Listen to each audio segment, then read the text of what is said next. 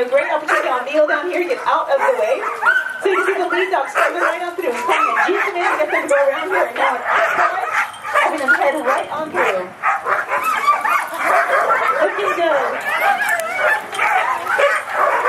Bye, Sean.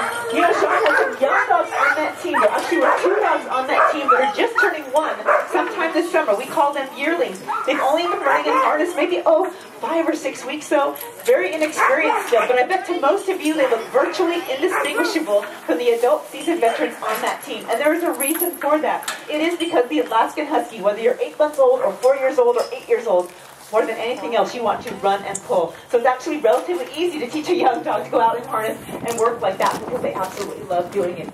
Well, you probably noticed peeps and quiet.